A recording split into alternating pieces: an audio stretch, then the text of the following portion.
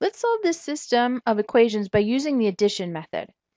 Well, right now, let's pretend I add down.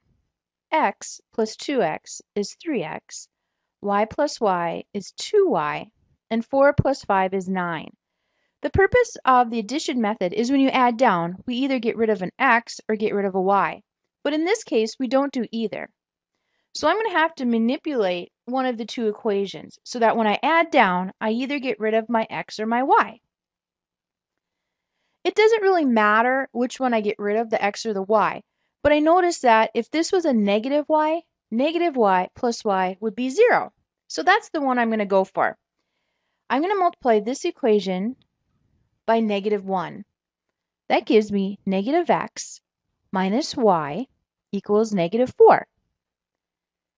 The second one I'm going to leave alone. 2x plus y equals 5. So now what happens when I add straight down? -1x plus 2x is x. -y plus y is 0. -4 plus 5 is 1. I get x to equal 1. Now I need to find y. Now it's important to know I can either use this equation or this equation to solve for y, and it doesn't really matter. So let's use the second one.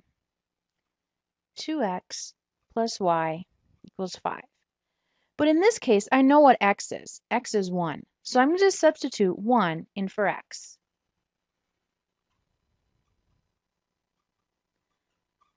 Okay? 2 times 1 is 2. Now remember, I want to get y by itself. So I'm going to subtract 2 from both sides of the equal sign. And I'm going to write it up here. Y equals 5 minus 2 is 3. So the solution for this system of equations is x equals 1, y equals 3. Remember, it's an ordered pair because if we graphed them, that's where they would intersect at.